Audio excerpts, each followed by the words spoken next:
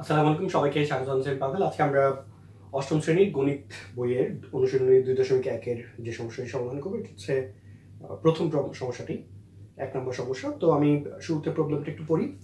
একটি পণ্য দ্রব্য বিক্রয় করে পাইকারি বিক্রেতার 20% এবং খুচরা বিক্রেতার 20% লাভ হয়।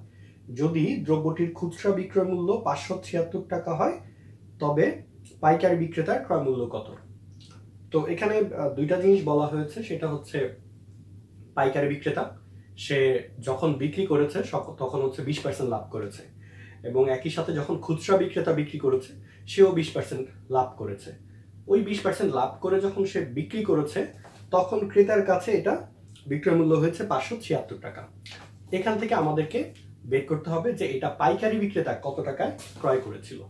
তো এই ধরনের অঙ্কগুলো করার ক্ষেত্রে আমাদের যে জিনিসটা মনে রাখতে হবে সবসময়, যে আমার আসলে কি দেয়া আছে এবং কি বের করা দরকার। আমাকে দেয়া আছে বিক্রয় মূল্য, বিক্রয় মূল্য থেকে আমি ক্রয় মূল্য বের করব। তো ঐকিক নিয়মের ক্ষেত্রে যে জিনিসটা মাথায় রাখতে হবে সেটা হচ্ছে, আমি যেই মূল্যটা বের করব, ক্রয় মূল্য অথবা বিক্রয় মূল্য, সেটা থাকবে আমার ক্যালকুলেশনের ডান পাশে, ঠিক আছে? আর যেটা দেয়া থাকবে সেটা থাকবে বাম পাশে। এখানে আমাকে বিক্রয় মূল্যটা দেয়া আছে, তাহলে বিক্রয় মূল্যটা থাকবে বাম পাশে, আর বিক্রয় মূল্য থেকে আমি ক্রয় মূল্যতে যাব, তাহলে ক্রয় মূল্যটা যাবে ডান পাশে। তো এখন 20% লাভে যখন কেউ কোনো কিছু বিক্রি করে, 20% লাভ মানে হচ্ছে প্রতি 100 টাকায় 20 টাকা লাভ করে। 20%-এর মিনিংটা হচ্ছে একটা। তো আমরা প্রথমে যেটা লিখতে পারি যে 20% লাভে ক্রয় মূল্য 100 টাকা হলে বিক্রয় মূল্য হবে 120 টাকা। এই জিনিসটা আমাদের একটু মাথায় রাখতে হবে। বিক্রয় মূল্য হবে হচ্ছে 120 টাকা, কারণ 100 যোগ 20 সমান 120 টাকা। আমি একবার লিখে ফেললাম। এখন আমাকে যে জিনিসটা বলা আছে যে খুচরা বিক্রেতা যখন বিক্রি করেছে তখন 576 টাকায় বিক্রি করেছে, তাহলে সে কত টাকায় ক্রয় করেছিল সেটা আমরা বের করব। কিভাবে বের করব? যে এখান থেকে আমরা জানি যে বিক্রয় মূল্য 120 টাকা হলে ক্রয় মূল্য হচ্ছে 100 টাকা। সো আমরা লিখতে পারি যে বিক্রয় মূল্য 120 টাকা হলে ক্রয় মূল্য হবে 100 টাকা।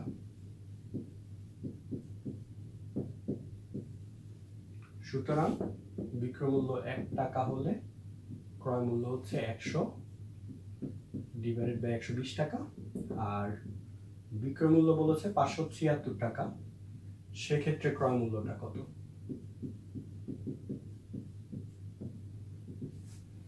তো এটাকে যদি আমরা ক্যালকুলেশন করি, 10 দিয়ে কাটলে এখানে 10, এখানে থেকে 12 দিয়ে যদি এটাকে ক্যালকুলেশন করি, 4 12 48, তাকে হচ্ছে 9 8 12 96, তাহলে আমি পাচ্ছি 480 টাকা। আচ্ছা, এই কথাটার মিনিং কি সেটা একটু বুঝি। এটা হচ্ছে খুচরা বিক্রেতা, সে বিক্রয় করেছিল 576 টাকায় এবং সে ক্রয় করেছিল 480 টাকায়। কিভাবে বের করেছি আমরা? কারণ সে 20% লাভে বিক্রি করেছে। 20% লাভে বিক্রি করেছে মানে সে যদি 100 টাকায় কিনে থাকে, সেটা বিক্রি করেছে 120 টাকায়। তাহলে আমরা উল্টা ব্যাপারটা দেখবো যে 120 টাকায় যদি বিক্রি করে থাকে তাহলে কিনেছিল 100 টাকায়। এখান থেকে 576 টাকা যদি বিক্রি করে থাকে তাহলে কত টাকায় ক্রয় করেছিল সেটা আমরা বের করলাম, যে সে ক্রয় করেছে 480 টাকায়। এখন আমাদের যেটা বুঝতে হবে, এই যে খুচরা বিক্রেতা, সে ক্রয় করেছে কার কাছ থেকে? সে ক্রয় করেছে হচ্ছে পাইকারি বিক্রেতার থেকে। তাহলে এই যে 480 টাকা, এটা ক্রয় মূল্য হচ্ছে খুচরা বিক্রেতার জন্য, কিন্তু এটাই হচ্ছে পাইকারি বিক্রেতার জন্য বিক্রয় মূল্য। তাহলে আমরা এই কথাটা বলতে পারি যে খুচরা বিক্রেতার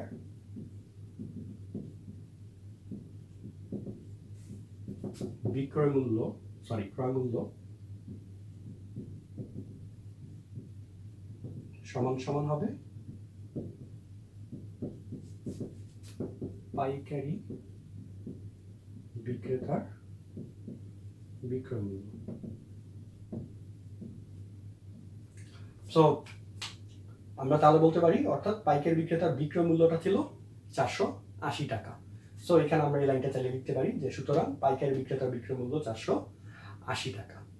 তারপর আমরা আবার যে কাজটা করব, আচ্ছা এই কথাটা একটু লিখে নিই, যে সুতরাং পাইকারি বিক্রেতার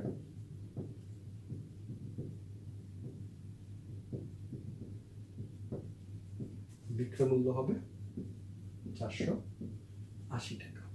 আচ্ছা, এবার হচ্ছে আমরা আবার এখানে বলা আছে যে পাইকারি বিক্রেতাও 20% লাভ করেছিল। এটা মানে হচ্ছে পাইকারি বিক্রেতা যে জিনিসটা 100 টাকায় ক্রয় করেছিল সেটা বিক্রয় করেছে 120 টাকায়। তাহলে এটাকে যদি আবার একটু ঘুরিয়ে বলি, সে যে জিনিসটা 120 টাকায় বিক্রয় করেছিল সেটা ক্রয় করেছিল 100 টাকায়। তাহলে এখান থেকে আবার ওই ঐকিক নিয়মে আমরা বের করে ফেলতে পারবো যে বিক্রয় মূল্য 120 টাকা হলে ক্রয় মূল্য 100 টাকা, 1 টাকা হলে কত আর 480 টাকা হলে কত। এই কাজটা আমরা করে ফেলবো। সো আমরা লিখতে পারি যে পাইকারি বিক্রেতার ক্ষেত্রে বিক্রয় মূল্য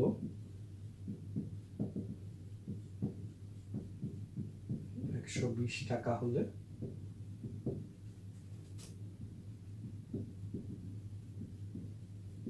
ক্রয় মূল্য হবে 100 টাকা। সুতরাং বিক্রয় মূল্য 1 টাকা হলে ক্রয় মূল্য হবে 100 ডিভাইডেড বাই 120 টাকা, আর বিক্রয় মূল্য 480 টাকা হলে ক্রয় মূল্য কত।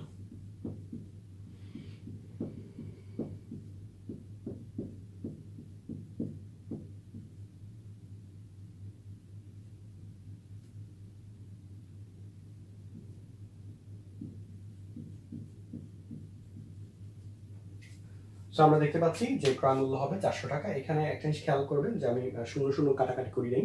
এটা গত কয়েকটা ভিডিওতে আমি বলেছি যে 0 আসলে কাটাকাটি করা যায় না। কেন? আমরা 10 দিয়ে উপরে ভাগ করেছি, 10 দিয়ে 100 কে ভাগ করলে 10 আর 120 কে ভাগ করলে 12। যদিও আমরা যে মিনিং কাটাকাটি করি মানে অর্থাৎ 0 ক্যান্সেল দিই, সেটা বুঝাই যে ভাগ করেছি। একটা শূন্য কাটাকাটি করা মানে হচ্ছে 10 দিয়ে ভাগ করেছি, এটা আমরা বুঝে নিই। বাট বেসিক্যালি এই জিনিসটা এই বয়স থেকে তোমাদের বুঝতে হবে যে আমরা 0 দিয়ে 0কে ভাগ করতে পারি না। সো ওই কথাটা একটু মাথায় রাখতে হবে, otherwise everything is okay. So আশা করছি এই প্রবলেমটা সবাই বুঝতে পেরেছো। যদি বুঝতে কোথাও সমস্যা হয় কমেন্ট করে জানাবে, আর এই সমস্যাগুলো সলভ করে নিজে খাতায় লিখে রাখবে। যদি এগুলো মনে করো যে তোমাদের উপকার হচ্ছে, তাহলে বন্ধু বান্ধবীদের সাথে শেয়ার করবে যে এখানে অর্থাৎ আমার চ্যানেলে এই চ্যাপ্টারের ভিডিওগুলো পাওয়া যাচ্ছে, এবং অন্যান্য চ্যাপ্টারের ভিডিও গ্রাজুয়ালি আস্তে আস্তে দেওয়ার চেষ্টা করবো আমি। যেমন এটা হচ্ছে দ্বিতীয় অধ্যায়ের পর আমি প্যাটার্ন এবং তৃতীয় অধ্যায়ের ভিডিওগুলো করা শুরু করব। তো যতদিনে ভিডিওগুলো তোমরা দেখবা ততদিনে হয়তো আমার প্লেলিস্টে অ্যাড হয়ে যাবে। তো আশা করছি সবাই ভালোভাবে প্র্যাকটিস করবে, ঘরে থাকবে, আর নেক্সট ভিডিও দেখবে। নেক্সট ভিডিও দেখার আমন্ত্রণ এখন শেষ করছি। আসসালামু আলাইকুম।